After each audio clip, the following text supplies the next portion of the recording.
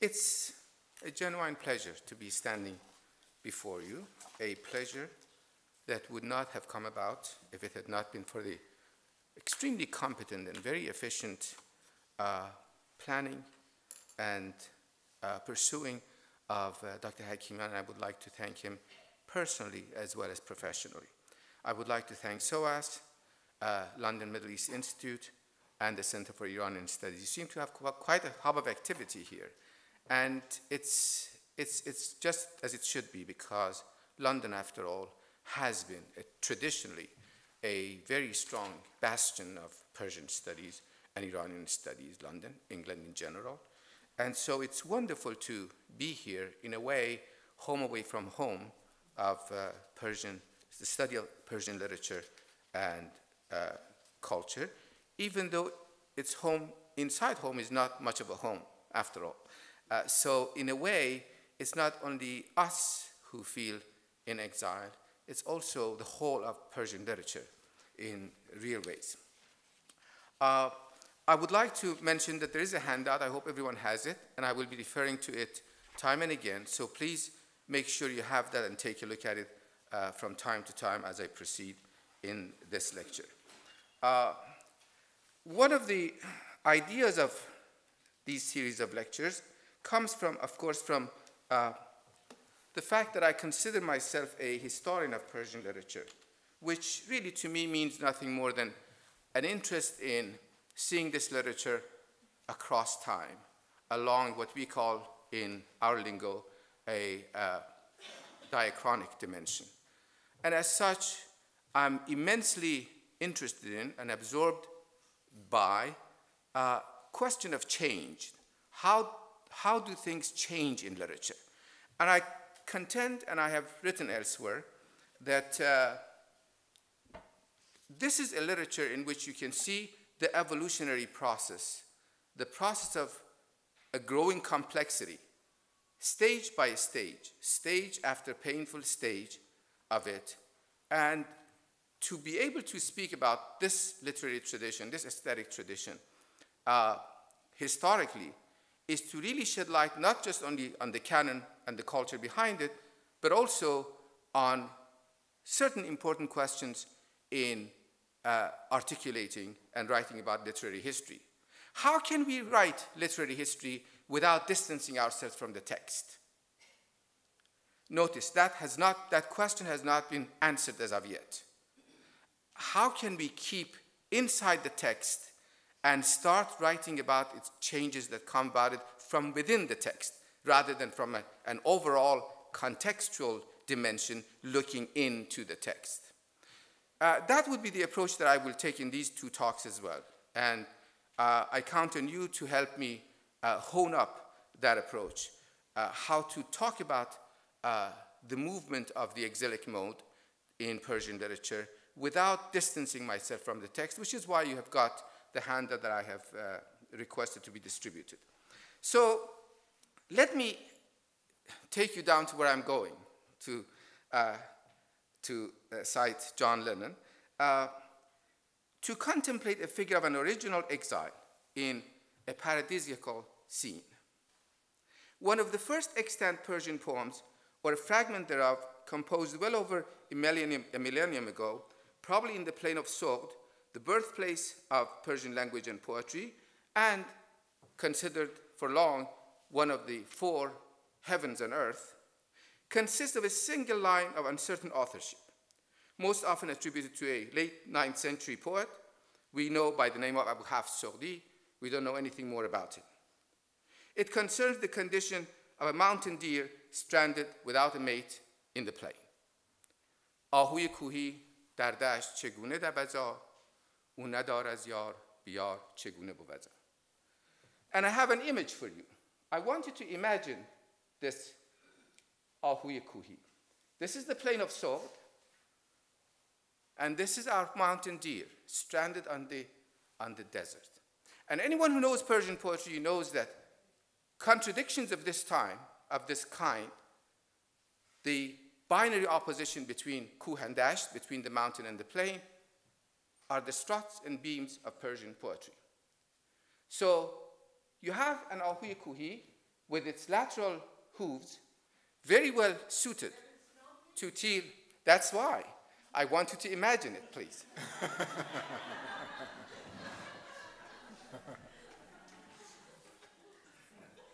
Notice the lateral hooves, how it's made to handle the crags, the rocky crags of the mountain, but may weigh upon him heavily in the plain, soft land of the plain. Notice that right knee, slightly bent. And let's talk about this scene.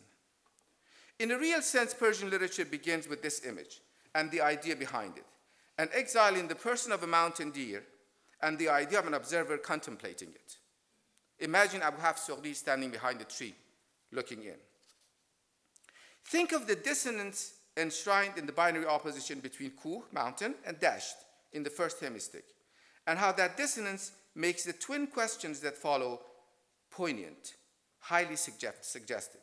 A simple, stark, black and white, and, as you would say, non-existent image, snapshot of a mountain deer whose well-hooved, well-developed lateral hooves enable him to clear the rocky crags, but can hardly support his weight on lowlands, concretize the theme of exile in a single snapshot.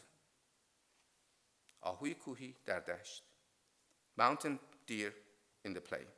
The suggestion that someone observing the animal is asking the question adds a degree of sophistication to this simplicity. Is the deer running or trying to run in vain? Look at his right knee, slightly bent. Does this mean he's striding the plain just fine, thank you very much, to the marvel of our imaginary observer? Or is he beginning to falter, eventually to fall down? Could he be standing still? Some notion of running taking shape, lurking only in the onlooker's head. Is the deer perhaps fallen or about to fall, provoking a rhetorical question underlining the idea that, of course, the mountain deer cannot continue to run through the plain, and here's the proof. The three perspectives, the deer's, the observer's, and yours, the modern readers, are still teasing our mind when the notion of the mate, the yar, that precious pearl of Persian poetry, that darling word in the entire tradition, enters the scene. In the second line, it hits us. O nadarad yar. What does that wonderfully suggestive word do to the question or to the poem? As her entry is announced to our imagination, the question shifts from how the deer runs to how the deer exists, bovaza, or how he exists really. The presence of the concept, making visible a crucial absence, changes the axis of the poem from one of the deer's function, running, to the poem's existence. From davaza to bovaza stretches the path that the mountain deer must run, but can't, or can he? Let's take a moment to contemplate that question. In all likelihood, the word chegune, or to come closer to the Central Asian pronunciation of the word in classical times, chegun, that word chegun, to adopt a more likely pronunciation of it in classical Persian of Central Asia, where the scene is likely to have been observed, did not necessarily carry the connotation of logical impossibility it now has taken on in modern and modernist Persian poetry. Trace the word chegune in modern and modernist poetry. چگونه ایستادم و دیدم زمین به زیر دو پایم ز تکیه‌گاه تهی می‌شود و گرمی تن جفتم به انزوای پوچ تنم ره نمیبرد. That's Farrokhzad. I can cite many other examples.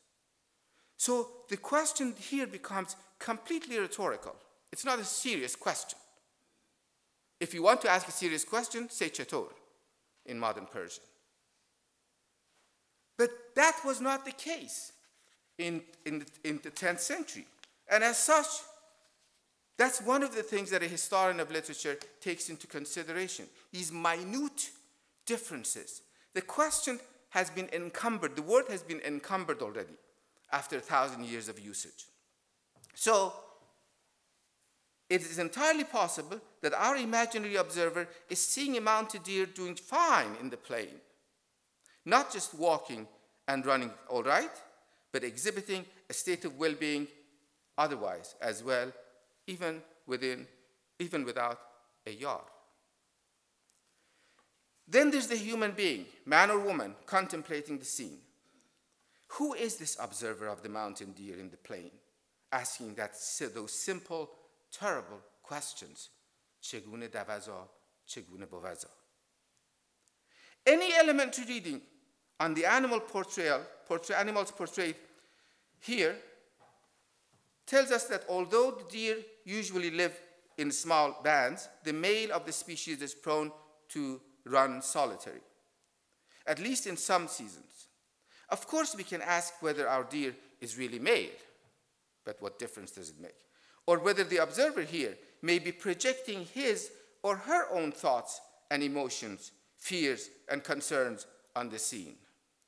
After all, we humans have done that for as long as we have shared this planet with animals.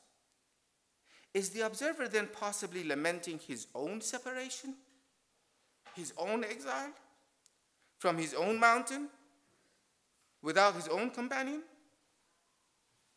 Is this verse, in the end, the record of a lonely, loveless life? Reading about poetic personages like the mountain deer and his absent companion, thinking about the man or woman contemplating the scene and mulling over the things absent from it or present in it, has been my preoccupation ever since I raised my hand to ask a 13-year-old's version of the same question of our high school teacher. And he invited me to sit down and shut up because it was obvious to him that the line had been there in our textbook in order to tell us the old conjugation of bovaza and davaza. So, literature, how do we think about it? How do we approach it? How do we examine it? That's the question I'll be asking these 2 nights. Questions such as the ones, this one-line occasions, have been on the lips of Persian literature for over a millennium. The 10th century epic, the Shahnameh, or Book of Kings, and other early works feature a galaxy of exiles. Salman too, those unsympathetic straw men made necessary by the turn in the mythical narrative from the universal to the national, can be recast as prototypes of exiled men. Their crime of fratricide, they kill Iraj after all, their crime of fratricide, not so much attributable to the jealousy they felt for the younger brother, having been given the fairest of the lands, Iran, but to a terribly twisted manifestation of their desperate desire to return home. In his infancy, the white-haired Zal cannot but be seen as so different from other newborns that he has to be expelled from human society and exposed at the foot of Mount Al-Borz. His whole youthful life, an effort to return to the Zabulistan of his human condition. The effort reaches its successful conclusion not so much when his father accepts him back, but when he demonstrates his capacity for loving a woman from a faraway land, Rudabe. Zal's grandson, Sohrab, too, wishes to return, not so much to the land of Iran as to the heroic culture of which his deadbeat dad has deprived him so cruelly. Alas, he attains that wish as he breathes his last, making one last wise observation, Shekarim yeksar hame pish marg. We are all prey before death. And Siavash contemplate that peaceful prince, that prince of peace, archetype of voluntary expatriation. He falls victim to the very violence which he is trying to avoid by choosing to live away from his beloved homeland. Exiling himself to Turan, he is doomed by his very pacific nature, manifested in surpassing his peers, in war games, superseded by his aversion to bloodshed. Finally, to cite a single example from the myths not enshrined in the Book of Kings, contemplate Arash the archer, Arash Kamangir. He marks the physical boundary between Iran and the lands outside of it, the un-Iran, not just to the northwest, but inside the mind of Iranians of all ages. Iran ends where the will of his citizens to defend it by giving their lives collapses. In the process, Arash becomes the other of the exiled hero, the man who claims the land, the embodiment of a territorialized sense of identity worth dying for. So, no matter where you go in Persian literature, classical and modern, you see exiles, you meet exiles. The important thing is how to recognize them. What is exile in each case? The important thing is to imagine the scenes, to intimate the text, not to distance yourself from it, I would argue. The point I'm trying to make here is that to Ferdowsi and all those involved in the Persian epic and narrative traditions, and more importantly, to those Iranians in the early centuries of Islamic Iran who fostered the dream of their culture's resurrection, the idea of Iran must have seemed transposed from the recesses of the individual psyche to the pages of diverse literary works. Contemplate Gorgani's Bisan Ramin, or contemplate Nizami's many romances. So tonight and tomorrow night, we are going to contemplate the display of this display of experience, this wonderful experience of being in exile that really, in a way, epitomizes the human condition in our time.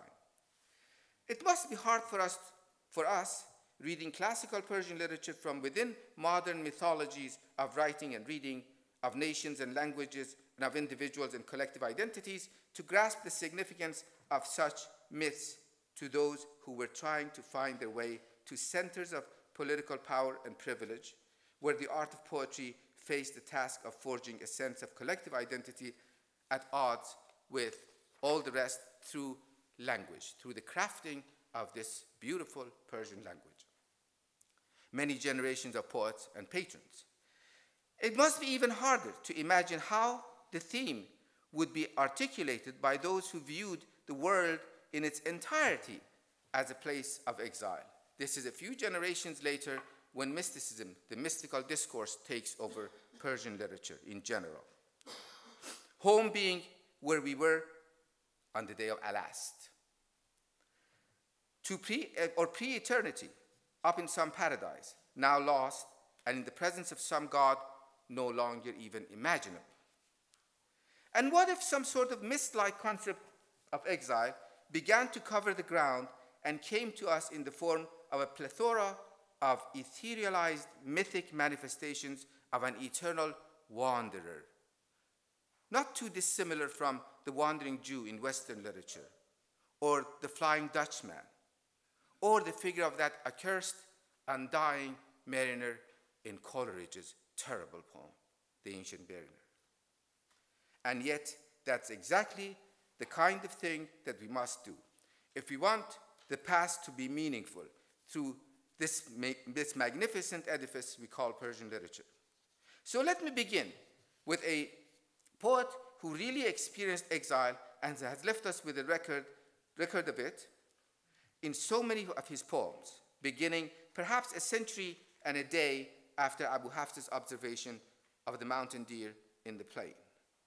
Nasser Khosrow of Qobadian merits special attention also, not just because he has experienced two centers of culture and spiritual refinement in his life, but more importantly for our project, because he provides a link with the mystical conceptions of exile, which we'll be treating shortly. First, it is true that while it is Khorasan that has brought him up as a man and a poet, it is Cairo, that wonderful center of faith and culture where he got to meet his master and spiritual guide, that beckons to him from his place of exile, the horrible valley of Yomgan. To have him, a poet and an educated man, in the valley of Yomgan, surrounded by towering peaks, is not just an undiscovered gem buried, he's known as La'al Badakhshan, an undiscovered gem buried beneath tons of quarry rock, but like discarding or intentionally burying a ruby that was once mined and whose value was determined and is a proven quality back into the quarry under the piles of rubble. And here I invite you to turn to your text number 2 on the handout, please.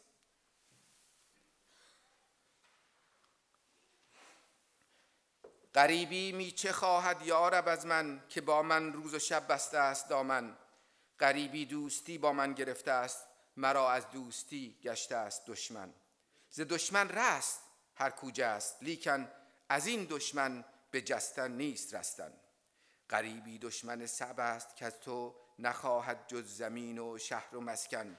به جز با تو نیارامد چه رفتی کسی دشمن کجا دیده است از این فن.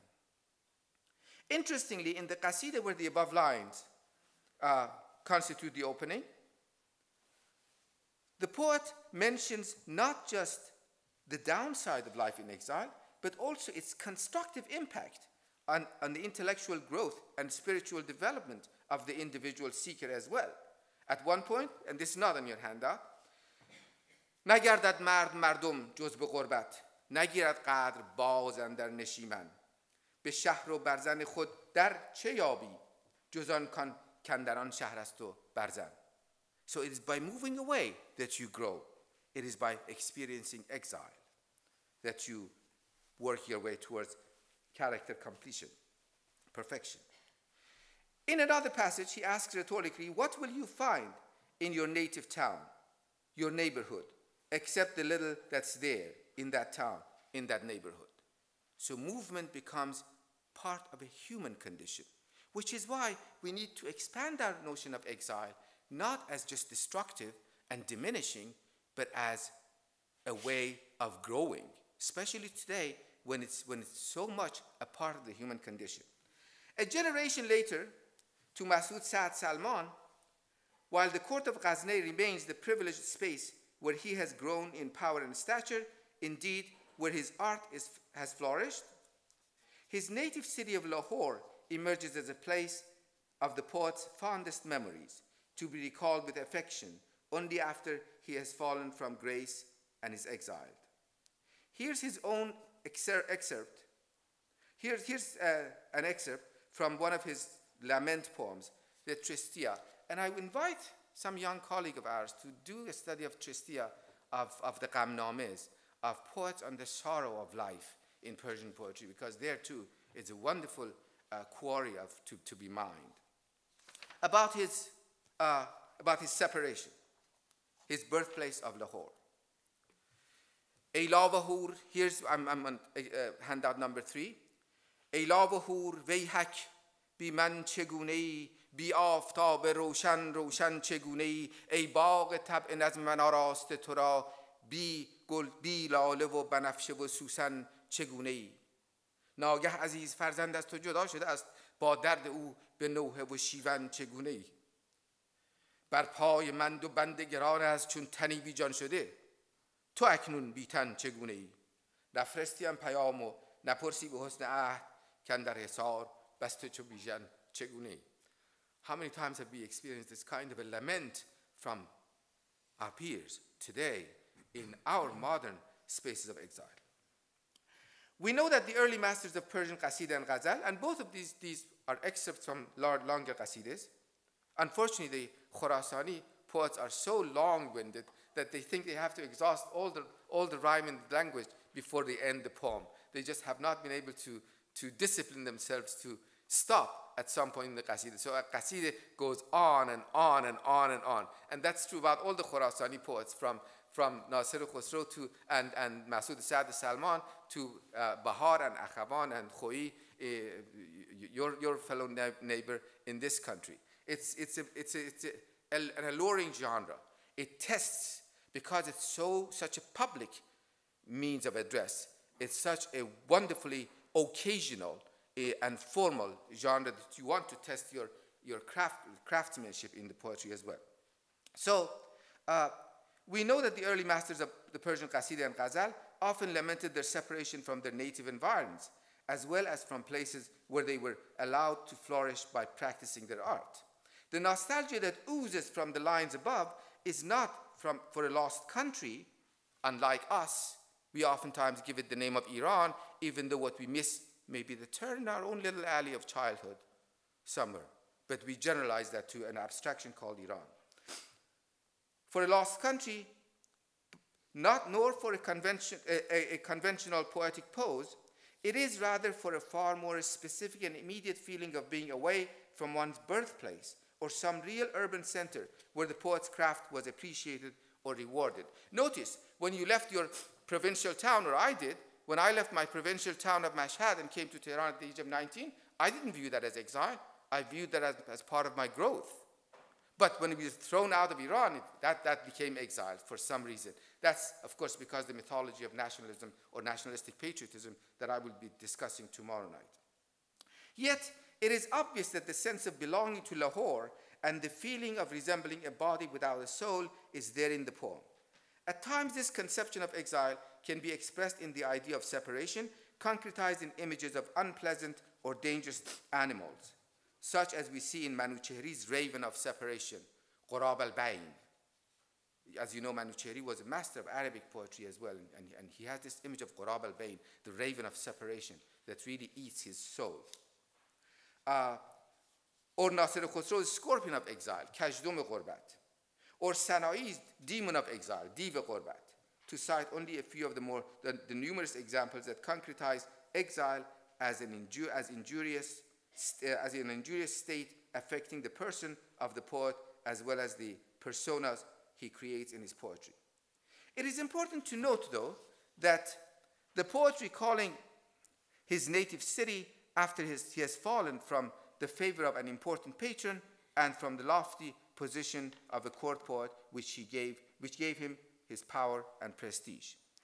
Thus, in accordance with the public and ceremonial nature of the genre, the Qasideh, exilic mode in the Persian Qasideh begins to take shape through addresses and apostrophes that picture a grieving poet stuck in some cultural wasteland, recalling the capital where he ought to be present, but from which circumstances of exile have kept him away.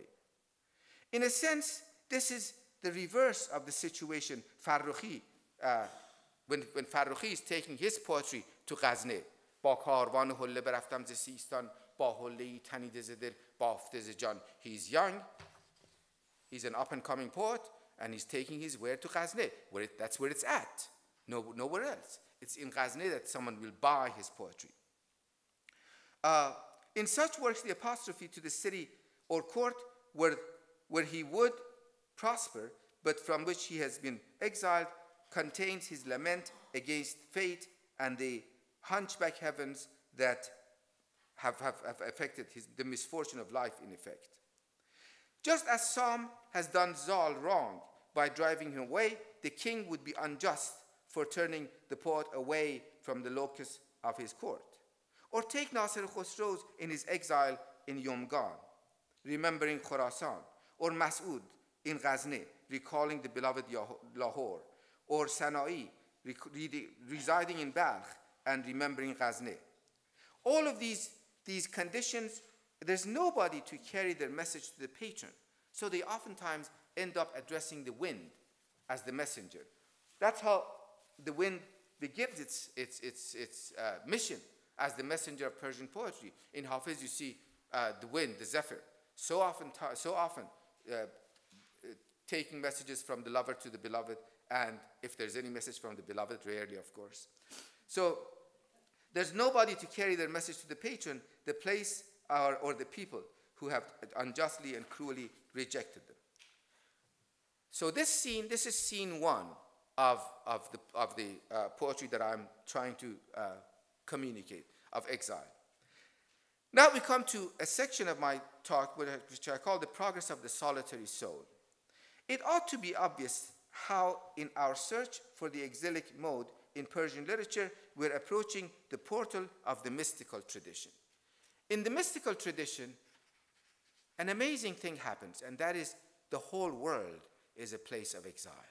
The poet begins to recall the Ahd Alast, the covenant of Alast, of pre-eternity, when God said, Alastu berabbikum, am I not your Lord? Qalu bali, they said yes. And that became the beginning of a bala. Sana'i says, از برای یک بلی کن در ازل گفته است جان تا ابد مرد بلی اندر بلا افتاده است. So the whole of the world is a place of exile. It's not this city or that place. This we can see in Sayyid al-Ibad, al-Ma'ad, Sana'i's famous work. You can see this in Mantiqut-Tayr. It often amazes me how much we neglect when we distance ourselves from the text. A few years ago, I wrote an article comparing the image of Simorgh, that wonderful bird of Persian poetry, in the Shahnameh, contrasting it really with its image in Mantiqut-Tayr. And it seemed to be the only thing around that did it that way. We've seen both of them. How in the Shahnameh, the Simorgh is a real bird, the size of 30 birds, corporeal. When she lands, she raises the dust. She talks to Zal and so on and so forth. And yet, in Mantiqut-Tayr, it's not a creature, it's a presence. Somewhere on Mount Qaf, in some mirror-like surface. So, I'm leaving all of that to take you to a very little read text really, and that is Sohrawardi's Qissatul Ghurbatul Gharbiyya.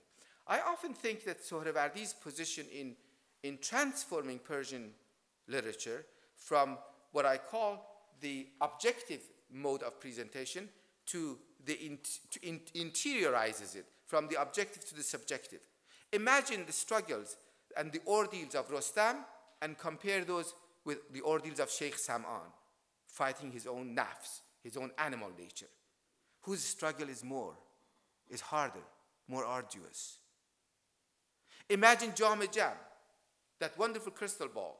It's a crystal ball in the Shahnameh, but it's not a crystal ball in mystical literature. Be yaqin dan ke Jam Jam dil tost. It's interiorized. No matter where you turn, you see the devices of Persian poetry interiorized, because now the challenge is interior. The challenge is inside the human being. It's no longer a div or demon, it's your own nafs that you have to fight to work your way towards purity. So my choice is dictated really by my desire to find the likes of the mountain deer in the plain. And so here I have, but also I want to show you the movement from the very similar, which is what I call, it's part of the jargon of literary theory, to the allegorical and the symbolic. You'll see a similar transformation tomorrow night as I talk about certain modes of presentation, let's say in Nadirpur and Khoyi on the one hand, and in Qasemi and Mas'udi's novels on the other. So the symbolic depiction of this personage in Qissatul Ghurbatul Gharbiyya is wonderful to behold. And here I'm taking you to your handout, citation number 4. چون سفر کردم با برادر خود عاصم از دیار ماوراءالنهر الی بلاد مغرب، پس بیفتادیم ناگهان به دیهی که اهل او ظالمند اعنا مدینه قیروان. پس چون از قدوم ما آگاه شدند و بدانستند که ما پسران شیخ هادی ابن الخیر الیمانییم، بگرفتند ما را و ببستند به سلسله ها و اغلال و به زندان کردند ما را در چاهی که قعر آن را نهایت نیست و بود بر بالای آن چاه که به حضور ما آبادانش کردند قصری مشید و بر وی برج‌های بسیار. So the two brothers are incarcerated. They receive a letter delivered by Hupo. This is where the fortunes of Hupo begin to rise. Here, and also in Mantiqote, where he becomes the Hudhude Hadi Shode, the guided seeker. Delivered by Hupo from their father Hadi, in which they are instructed on how to find their way to deliverance and are informed on all that awaits them along the way. It is an arduous path indeed, involving sea voyages and shipwrecks, a visit to the island of Gog and Magog, an encounter with the skulls of Ad and Thamud, sacrifices of their sister and mother, and so many numerous other ordeals. In the end, the travelers ascend Mount Sinai and gain an audience with their father, an old man from the brilliance of whose light the heavens and earth were nearly split open. None of the mystics call this thing God, but it is an image of God. So the father addresses the sons, and here's what he says, number 5 on your outline. این بار تو را بازگشتن به دنیا ضروری است ولکن تو را بشارت میدهم به دو چیز. یکی آن که چون اکنون به زندان بازگردی ممکن است که دیگر بار به ما بازرسی و به بهشت ما بازگردی. دوم آن که به آخر بازگردی و به خلاصی یابی و آن شهرهای غریب را جمله رها کنی. It's amazing, this شهرهای غریب or بلاد غریب. When Hafez says من از دیار حبیبم نه از بلاد غریب, he's really giving his own version of the mountain and the plain. Sohrawardi's engaging narrative compels the reader to set out on her own journey in search of the parallels that make it meaningful in ways that are relevant to the specific brand of illumination philosophy. In other words, I contend here that really here Sohrawardi, the poetic amateur, should we call him, or the literary amateur, is really serving Sohrawardi, the illuminationist, the master illuminationist. He is putting the devices of literature at the service of his own ideology of illuminationism. For my purposes, I would like to offer a reading of this tale, and by extension of all of Sohrawardi's tales of initiation. He has got a dozen of those. Not just as one of the most comprehensive expressions of the condition of exile in the Persian mystical literature, but as one of the most palpable articulations of the longing the mystic feels in a very real and deeply felt human sense. In Rumi, contemplate the nay. It has been exiled, uprooted, cut away from Neyistan. And all of that lament is because it seeks to return to the reed bed. An exile, representing the whole of human being. Contemplate so many mystical texts where the ultimate effort is to reverse the Adamic cosmic fall and work your way through a cosmic ascent. The moment of Adam's fall was a moment of catastrophe. We were exiled. And so we have to crawl our way back to that mountain once more, to arrive at Laqa Allah, which is a Sufi term to see the face of God. So our mountain deer has come a long way, really, come to think of it, from the plain of Sogd all the way to what? The 7 valleys, the half the Wadi in Mantiqote, in the Conference of the Birds, to move from Qayrowan to the presence of God. In so many ways, you can use the analogy, and you can see it grow in complexity before your eyes, grows in complexity. So I know of no such narrative of exile more beautifully designed or more perfectly expressed, at once comprehensive and totalizing, and yet completely open to non-mystical interpretations. That's the marvel of Sohrawardi, I would contend. And then I get to the next section of my talk, the city, the world, and the soul. And what I say here is, of course, no survey of Persian literature along the historical dimension is complete if you do not mention Hafez. I wish I could skip him because he's so entrapping, but I can't. So let's contemplate Hafez. The question about Hafez is that all of his articulations of the exilic condition must be seen as to be creations of his own lively imagination, because we have no cogent reason to believe that he ever absented himself from the city of Shiraz. People talk about a little trip to Yazd, but it could have been just, a tour that he took of the city, and he didn't like it at all. So, as such, he provides proof, if proof were needed, that in poetry, the most effective is often the most fictive, the most fictional. The more you, which is said in that wonderful Arabic thing, ahsanahu akzabahu, the more you lie, the closer you get to the truth, and you create beauty. That's the function of literature. In a historical sense, too, Hafez closes the circle opened by the masters of the Qasida and the Ghazal. Of all the poets who have shaped the lexicon and imagery of mystical poetry in Persian, he is most consistent in articulating exile as a condition of being away, not from a city, but from the beloved. So the balance between Yar and Diyar, which began with the mountain deer being displaced and having been left without a Yar, tilts towards the Yar. So in the end, if you've got your Yar, you're okay. In him, as in Soghdi 5 centuries earlier, the Yar and Diyar node manifestly gravitate toward the former.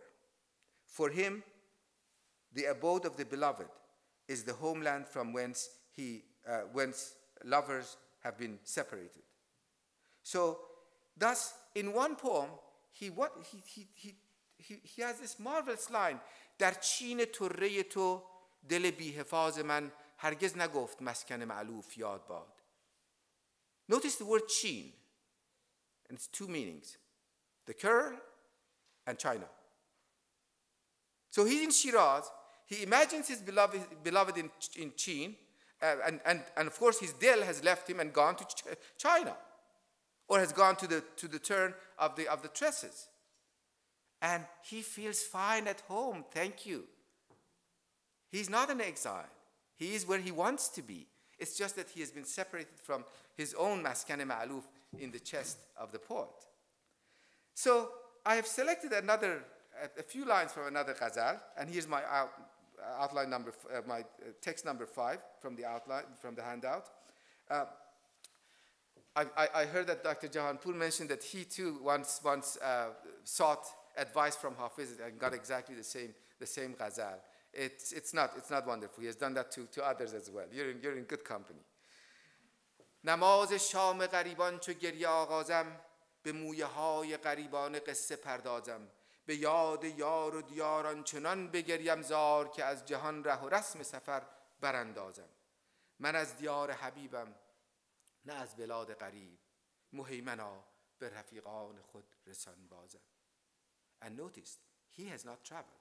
She has, if it's a she.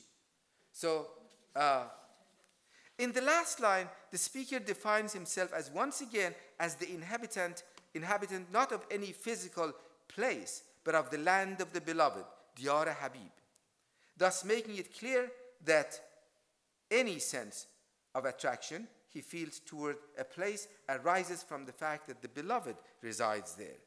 Later in the poem, he reiterates both the connection and the hierarchy by calling the air of the beloved abode Havaye Manzil Yar, and you see phrases like that in Hafez sprinkled all over his divan. Diyar Doost, Diyar Dilbar, Kuye Doost, Kuye Yar, Kuche Ma'shuq, Kuche Ma'shuqe, Manzil Yar, Manzil Janan, and so on and so forth.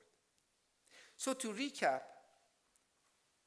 our mountain deer has come a long way indeed, not just along the way from the plain of Soghd in Central Asia to the southern and western cities, such as Isfahan and Shiraz, real and imaginary, and not just in time from the 10th to the 14th century, but from the simple, specific image of a solitary or a snapshot of a solitary soul stranded but still having his feet planted on the terra firma of some real geography, having now been transformed from a real creature to a more malleable figure that may or may not be the poet, caught in a world that is not necessarily the objective world out there.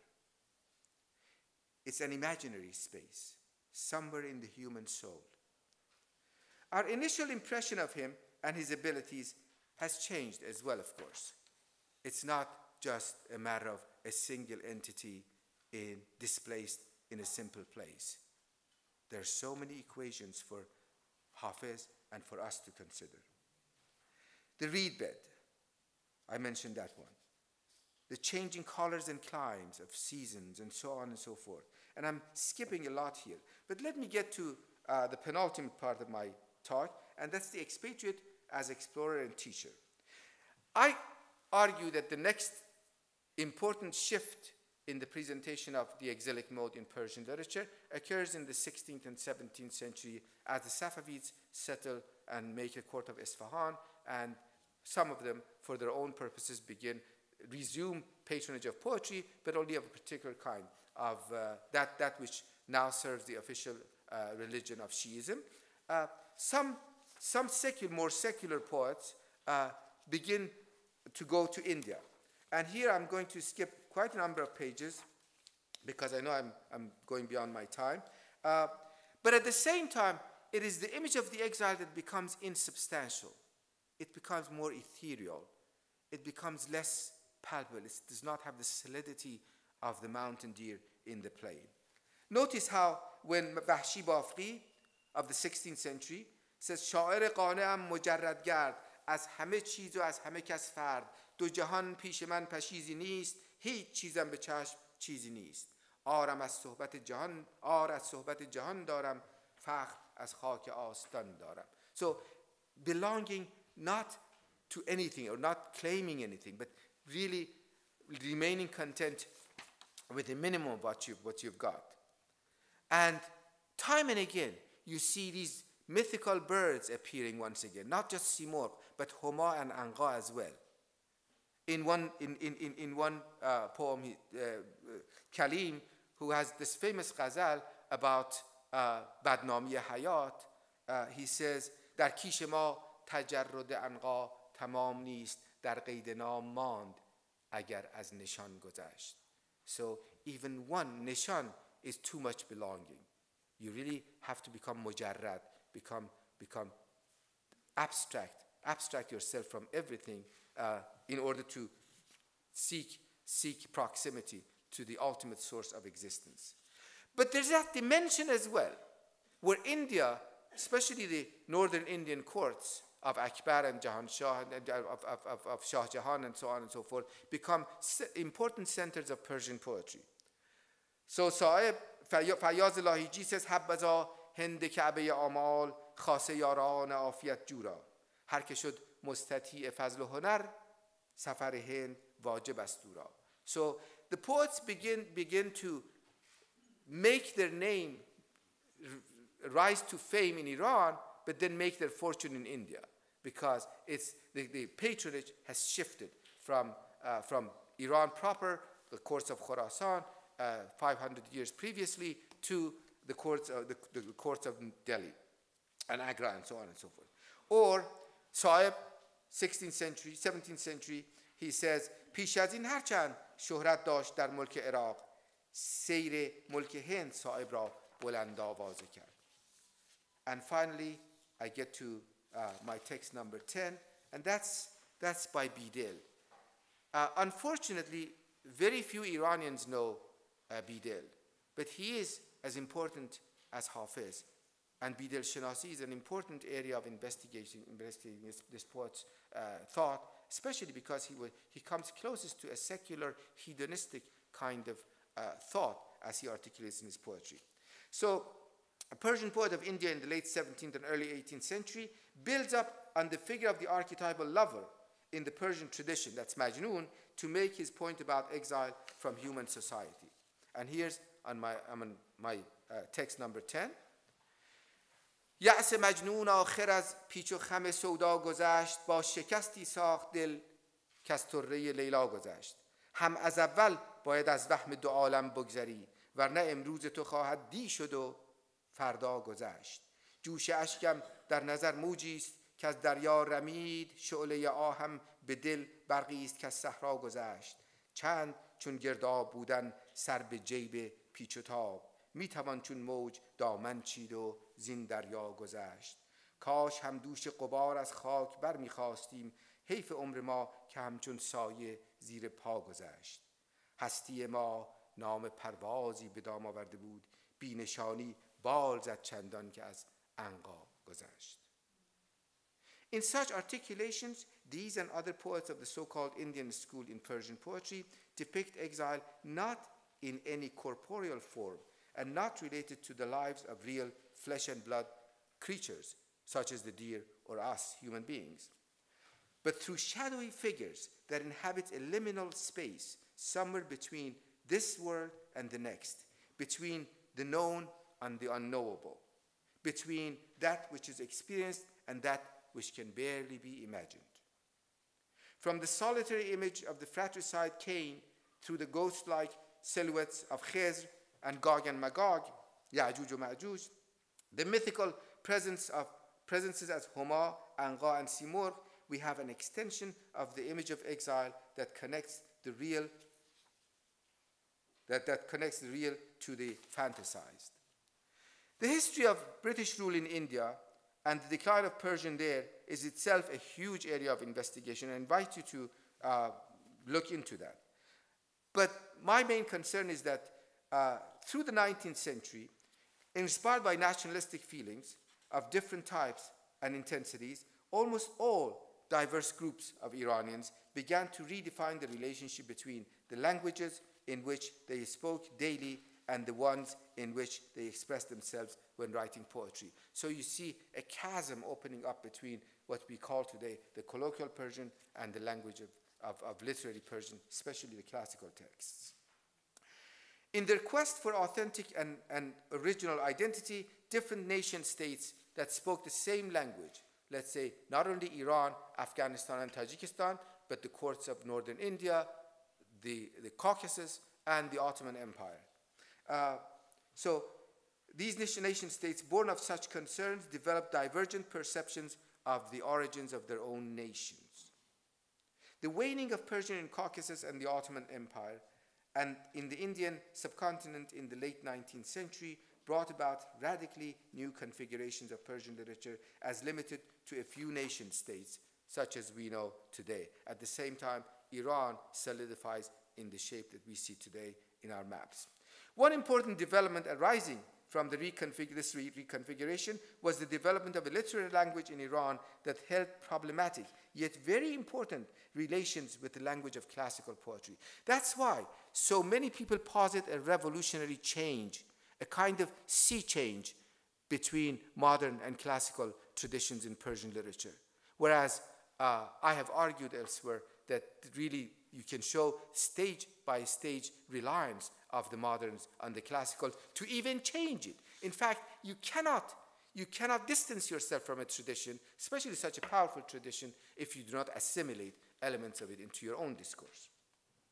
Meanwhile, Iranian nationalism was making inroads into the minds and hearts of the country's citizens. Over the rubble of the linguistic homeland, that vast dwelling place of culture, various claimants to the legacy of classical Persian poetry began to build imaginary homes in smaller territories that are now the modern countries of Iran, Afghanistan, and Tajikistan, reducing distant memory to distant memory the remainder of a civilization once unified, or at least in the imagination of its poets and other thinkers. They then had to invent an imaginary padlocks and crossbars, wooden or metal bolts, and walls and barriers of all sorts to keep out the other claimants. And that's the unfortunate thing in modern era, how the pieces of that patrimony, that relic of the past, is being fought over between Iranians, Afghans. Of course, Iran, because it's the most resourceful and the vastest of these cultures, it has been able more or less to appropriate all of it in the name of Iran. So that now every classical poet that had nothing to do with the land of Iran, such as Masud Saad Salman or Abu Hafs Soghdi or Rudaki or anyone else, is now being named as Iranian. So they began to view the other contributors to this glorious tradition not as brothers, but as others. At the same time, the demands of literary modernism fostered a new spirit of pilgrimage among the Iranian elite. The young and talented Iranians who traveled to Austria and France in Abbas Mirza's famed caravans of knowledge gave us a whole translation movement which really enabled us to build on later on in the century and all over the 20th century. I have a part that I talk about Khatarat Haj Sayyah and Safarname Ibrahim Beg by Zain al-Abidin Maraghi. I'll leave that aside, but I'll go to my final paragraph. A generation or two later, men like Qazvini and Taqizadeh, Dehkhoda and Jamalzadeh and Hidayat literally went to school in Europe. They viewed Europe not as a site of exile, living or expatriate settlement, but as schools, even shrines, to be observed, touched, and yes, explored for ennoblement, edification, and emulation. Points of comparison to be explored. And they did some, of course, in all sincerity, for the greater good of the motherland, its people, and yes, for rejuvenating Iran's literature. Tormented souls they were indeed. And the reading of the classics most clearly reflects that torment in their soul. They read the transnational and heterogeneous past of Persian literature from an evolving mythology of nationalist Iranian identity that negated the internationalism of Persian classics and erased the hybridized aspects of the literary past, shuttling back and forth between the need for ever more ancient origins on the one hand, and the desire for self-origination, between departure and return, between the desire for closure and the realization of literature's eternal open-endedness. They resembled nomads who, upon arrival in the pasture that they had sought far, far and long, found the land scorched. What they never realized was that their destination was always simply missing, not there, not existent in the world out there, but inside that tradition. But that's another story, and you'll have to wait for it until tomorrow night. Thank you very much.